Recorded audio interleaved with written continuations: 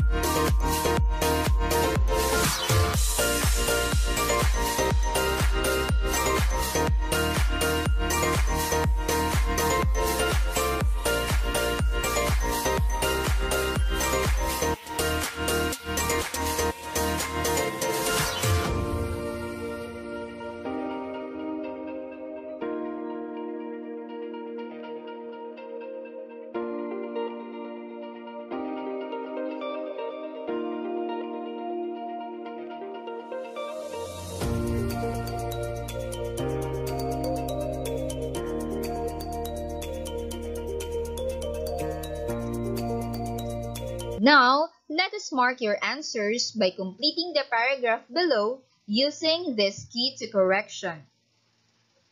When the poles of the two magnets are put near each other, they have a force that will either pull them together or push them apart.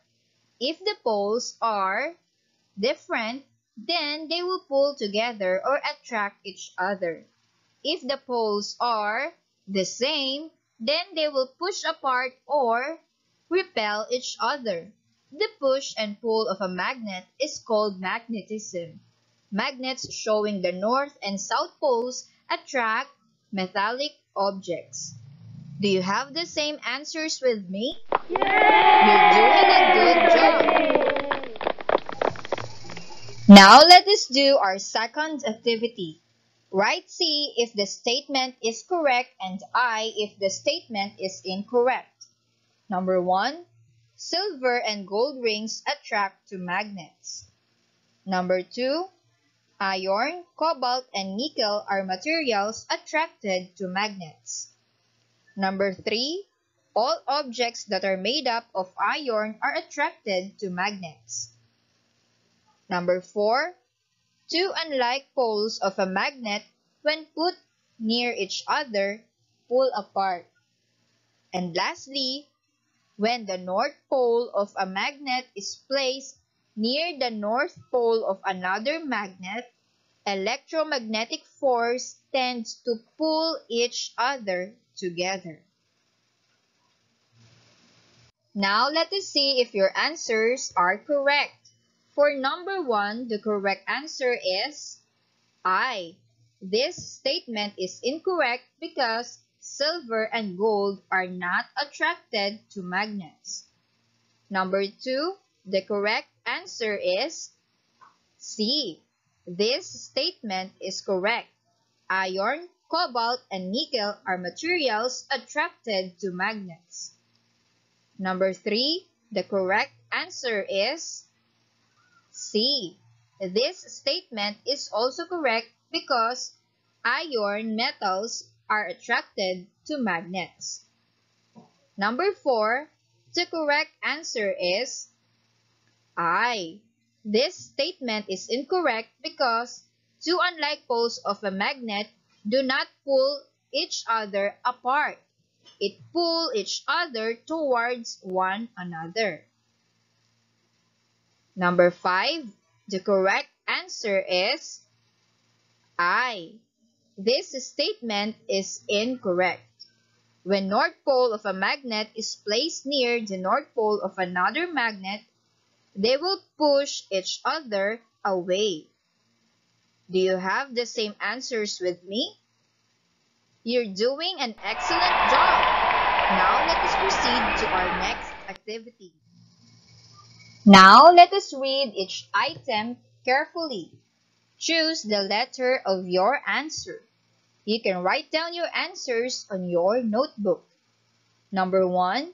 When the same poles of two magnets, whether north or south, are placed close to each other, they A. will push each other, B. will pull each other, C. will not attract each other, and letter D. will not move. Number 2. If you break a magnet into pieces, what will happen to the force that will be exerted by the magnet when in use? A. Force remain the same. B. Force exerted will decrease. C. Force will be doubled. And letter D. Force of each magnet will not be affected. Number 3. The following materials are attracted to magnet, except A. Iron nail, B. thumbtacks, C. coins, and letter D. eraser. Number 4. When two magnets are placed near each other with different poles, they will A. repel, B. attract, C. stop, D. break. Number 5. The act of pushing and pulling of a magnet is called A. force, B. magnetism, C. gravity, D. friction. Now let us mark your answers. For number 1, the correct answer is A. When the same poles of two magnets, whether north or south, are placed close to each other, they will push each other.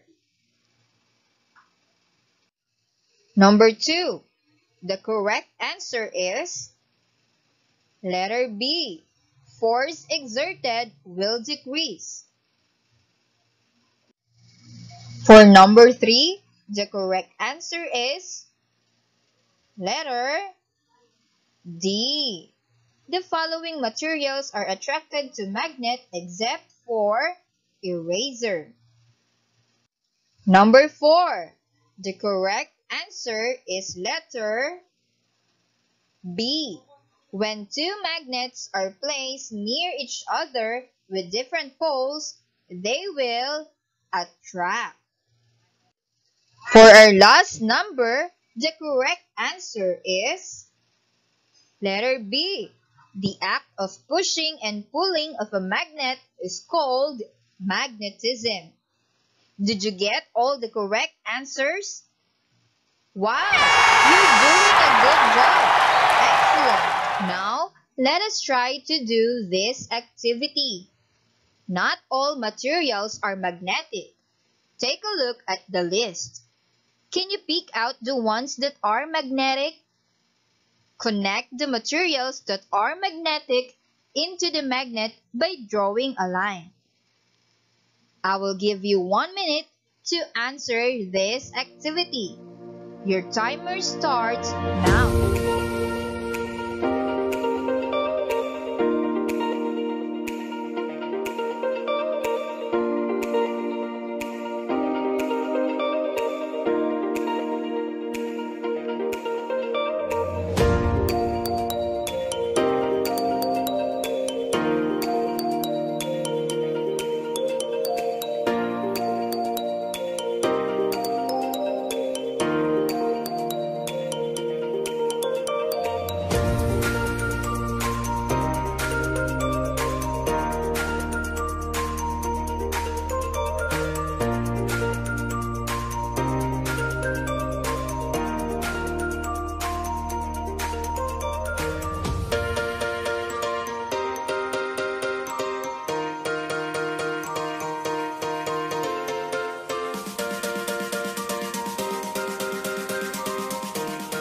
Now let us mark your answers.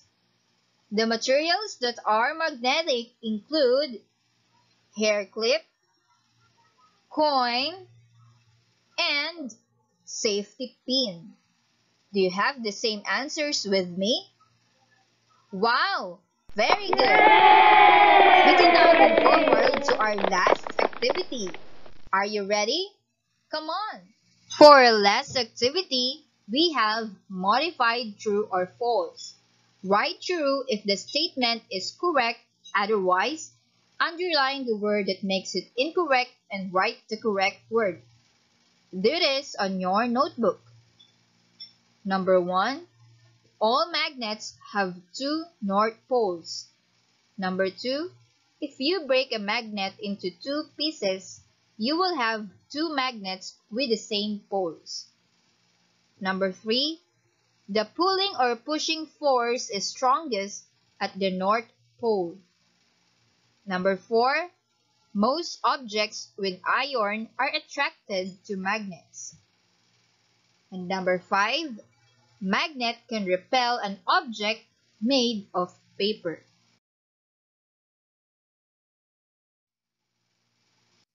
Let us now mark your answers. For number 1, this statement is incorrect. The word opposite must replace the word north because all magnets have 2 opposite poles. Number 2, this statement is also incorrect. The correct word must be unlike. It should replace the word the same. Because if you break a magnet into 2 pieces, you will have 2 magnets with unlike poles. Number 3, the correct answer should be and. It must replace the word north because the pulling or pushing force is strongest at the end pole of a magnet. Number 4, this statement is correct.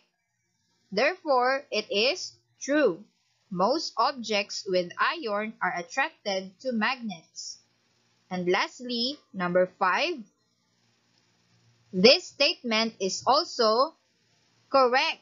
Therefore, the answer is true. Magnets cannot attract objects made of paper.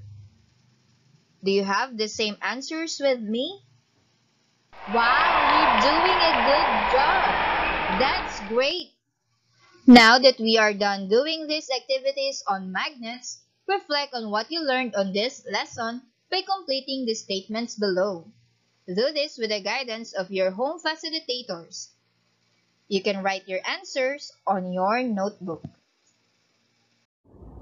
That's it, Science Kids! I hope you learned something new in our science episode for today. If you like this video, do not forget to hit like and subscribe in our channel and ring the notification bell for you to be updated in our upcoming videos. You can also follow me on my different social media accounts for more updates. See you again next week. Bye-bye!